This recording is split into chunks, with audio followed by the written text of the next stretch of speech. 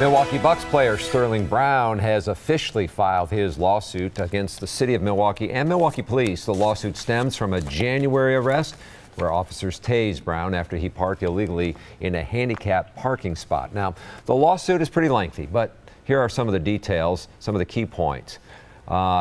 First of all, Brown's lawyer, Mark Thompson, alleges police violated Brown's civil rights. The lawsuit alleges officers tried to reframe what happened to give the impression Brown resisted and obstructed them. The federal complaint filed today is 40 pages long. The most glaring part of the lawsuit, Facebook posts from one of the officers who was part of the arrest. Pete Zervakis has been combing through that lawsuit, joining us now with more on the details.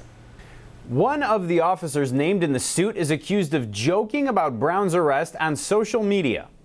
The complaint includes this screenshot of Officer Eric Andrade's Facebook page saying, "Nice meeting Sterling Brown of the Milwaukee Bucks at work this morning." Months later, after Cleveland Cavaliers player J.R. Smith made a mistake during an NBA Finals game, the complaint shows Andrade wrote, "I hope J.R. Smith double parks in Walgreens handicapped parking spots when he's in Milwaukee." Brown's lawyer says the public tipped him off to the posts. I felt that it was important to know how people are responding and how the defendant officers are responding. The federal criminal complaint alleges Brown's civil rights were violated.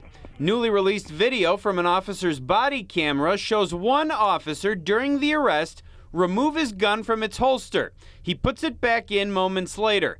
According to MPD, officers on the scene thought Brown was armed because paper targets with bullet holes in them could be seen in his car. The fact that someone would pull their gun for a traffic ticket should trouble all of us.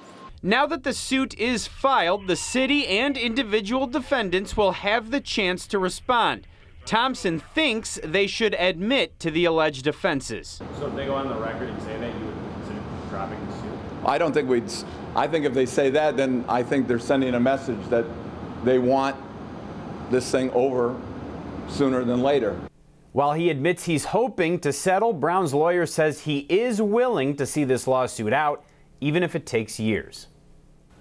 All right, well, one Milwaukee alderman thinks that the lawsuit is too harsh on current police chief Alfonso Morales.